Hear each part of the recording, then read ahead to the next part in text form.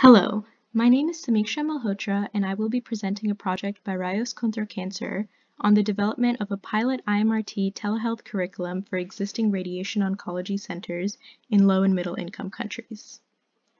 ROECSG contra Cancer is a nonprofit with the mission of creating sustainable access to affordable cancer treatment in limited resource settings globally. We partner with Project ECHO to provide education and training programs as a way to disseminate information regarding radiation treatment to physicians who practice in low-income areas. In this curriculum, we sought to create a training course of IMRT for medical physicists. IMRT is a targeted, organ-sparing radiation therapy technique that can reduce the global cancer burden in LMICs.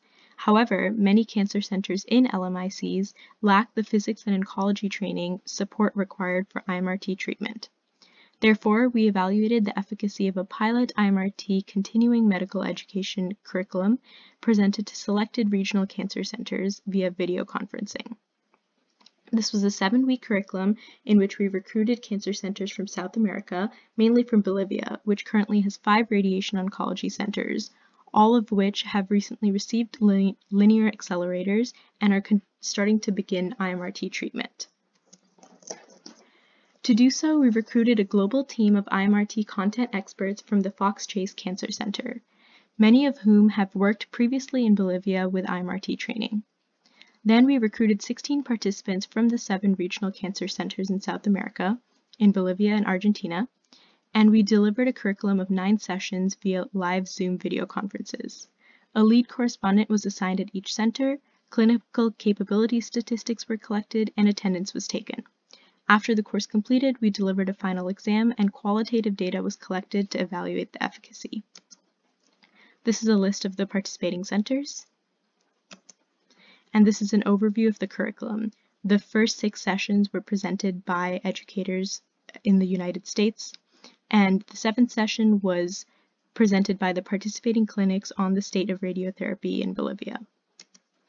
This is a screenshot of one of the Zoom sessions, and this is a screenshot of Fernando Matos sharing his presentation on the state of radiotherapy in Bolivia. Our clinical capability statistics showed 1 center reporting 2 linear accelerators, 3 reported 1 linear accelerator, and 1 used tomotherapy. Each center treated 300 to 600 patients per year using external beam radiation and had 1 to 3 medical physicists and 2 to 4 radiation oncologists per linear accelerator. Attendance of the sessions was a key outcome. Of the 16 participants, the overall average attendance was 49%, and each center had 1 or more attendees present for at least half the sessions. Of all the participants, 9 also completed the final exam with an average score of 10.1 out of 26.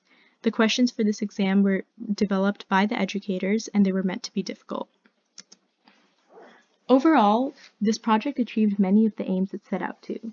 The main goal was to develop a novel, low-cost telehealth model for IMRT training, and it did prove to be a promising vehicle for advancing cancer care in LMICs.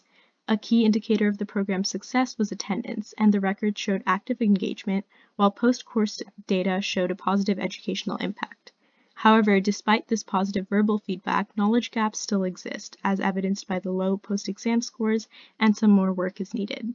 In future iterations, we would like to assess confidence levels pre- and post-curriculum, as well as on-site visits where an educator visits a participating clinic for 1 to 2 weeks.